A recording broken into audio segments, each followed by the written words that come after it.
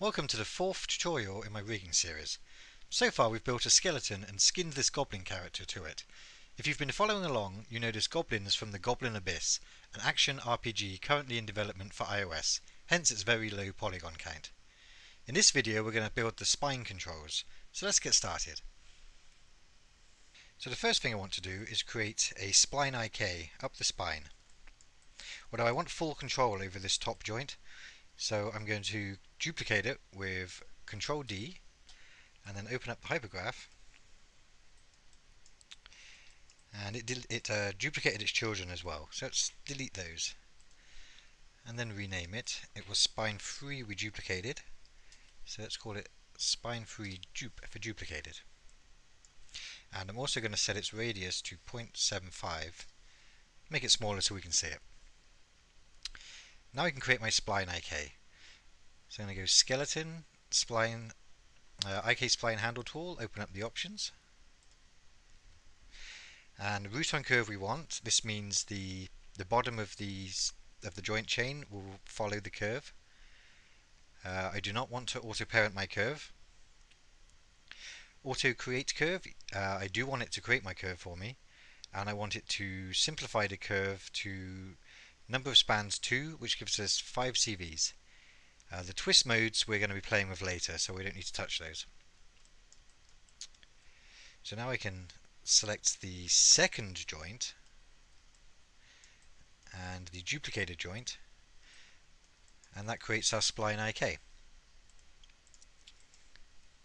So as well as creating an IK handle, this also created a curve for us.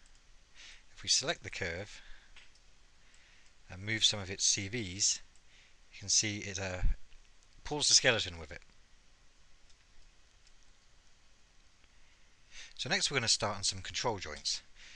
So I'm going to open up the hypergraph because I want to duplicate just the spine joints, which is pretty much the top of the skeleton. Hit Control D to duplicate and then delete everything except the 4 joints I want. To make them easier to see, I'm going to set their radius to 0.5 and quickly rename them. This is actually going to be our forward K skeleton, so I'm going to call this forward K base, and the next one can be forward K01, forward K02, and we'll call this one forward K end. Now I also need the 2 end joints duplicated again, so I'm going to select the forward K end, do Control D, and I'm going to name this one, this is going to be our shoulder control, and I want it parented to the forward K end, so I'm going to hit select them and hit P to parent. I also want this one duplicated, so I'm going to duplicate it, delete children, parent it back to the base, and this is going to be our hip control. I also want to change their radius so I can find them easily. I'm going to make these ones 1.5. So now we have a simple, the spine has been duplicated, we have 4 joints, and then the 2 ends have been duplicated. These 2 end ones we're going to use to control our curve. So if we select the curve and select the 2 end joints, we're going to use a skin cluster. So I'm going to go to skin, bind skin, smooth bind, check my options. I want selected joints, closest in hierarchy, classic linear, definitely want normalized weights, max influences 1 is fine, and that looks good, so let's hit apply. Now just like we did with these, the goblin mesh, we need to set the skin weights. So I'm going to open up the component editor, and these top 2 CVs want to be controlled by the shoulder control, which they are, and the bottom 2 want to be controlled by the hip control, and again they are. So it's just this middle one, it needs to be controlled by both. So at the moment it's on shoulder, so I'm going to add 0.5 to the hip control.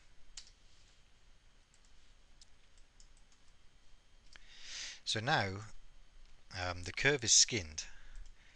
So if we select these forward K controls and rotate them, it acts like a forward K.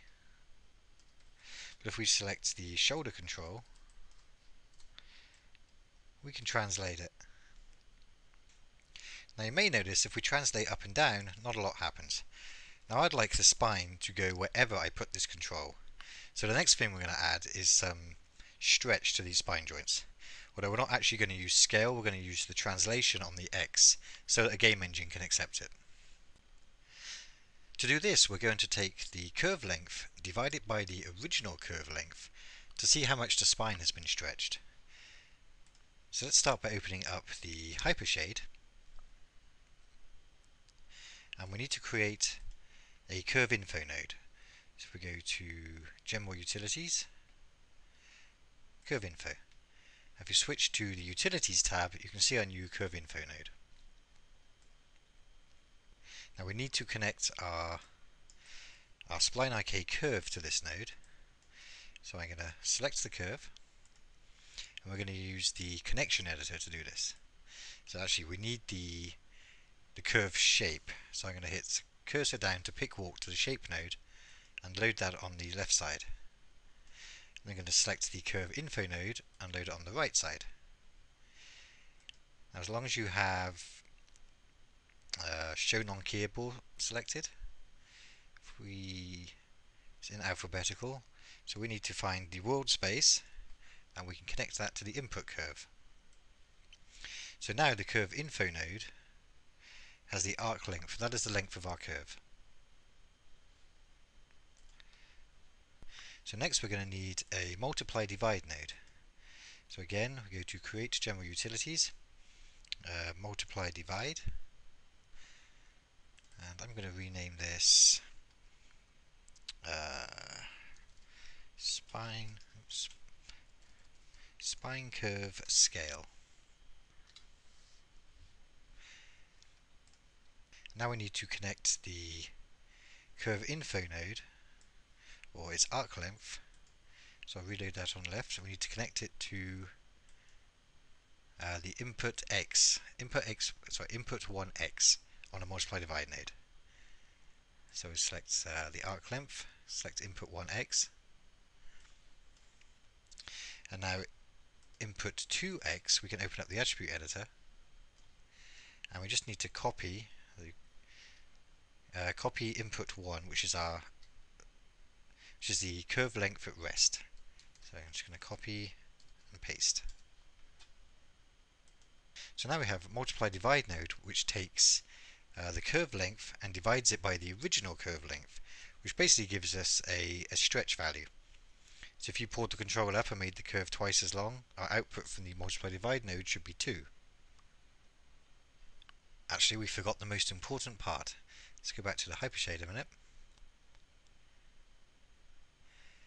Utilities, our multiply divide node needs to be set to divide. Now it will work. So next we need to take this scale value and connect it to the translate X of our joints. So to do this, I'm going to create another multiply divide node. And the first joint we're going to touch is spine 2. So I'm going to rename this multiply divide spine 2. And we need to connect our scale value.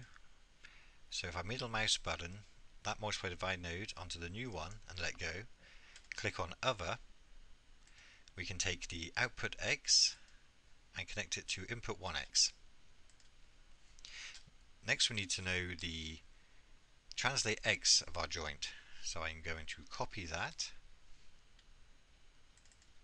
go into the multiply divide node and paste it into input 2. So we now have the scale of our curve multiplied by the original rest position of this joint. So now we can take this joint, add selected to graph, and we can middle mouse button from the multiply divide node to the joint, hit other, and we can connect the output to its translate X. So now if we move the shoulder control you can see J-spine 2 follows along.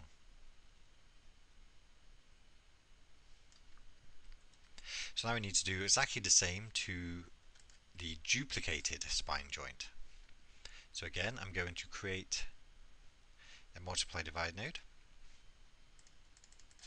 I'm going to name it dupe spine 3.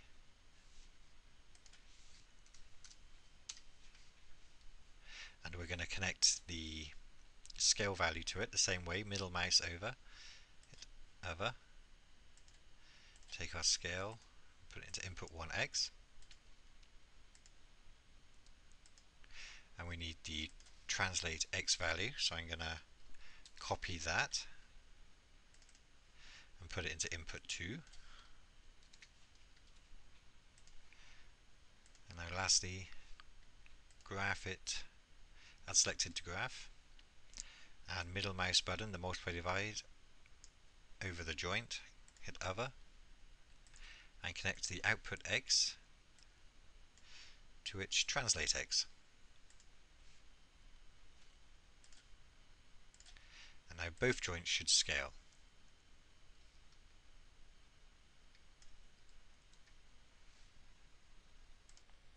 So now the spine joints are all connected, the last thing I want to do is connect the shoulder and the hips to the controls.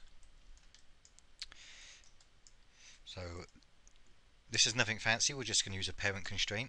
So I'm going to select the shoulder control, shift select the J-spine 3, and just add a parent constraint. And I'm going to do the same for the hips. So I'm going to select my hip control, shift select the main root, and add a parent constraint. So now, using these two controls, if I can select them, we can pretty much pose the spine whatever we like. And it will stretch. And the same for the hips.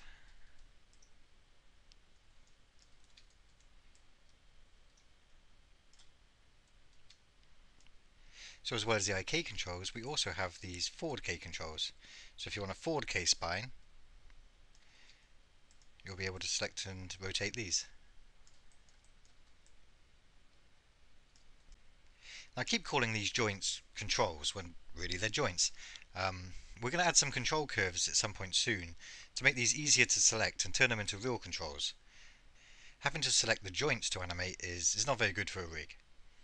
Well, I've just noticed the time, so I think I'm going to stop the video here and we'll continue with part 2, where we will go into the controls and we need to set the twist on the spine and add a stretch gauge.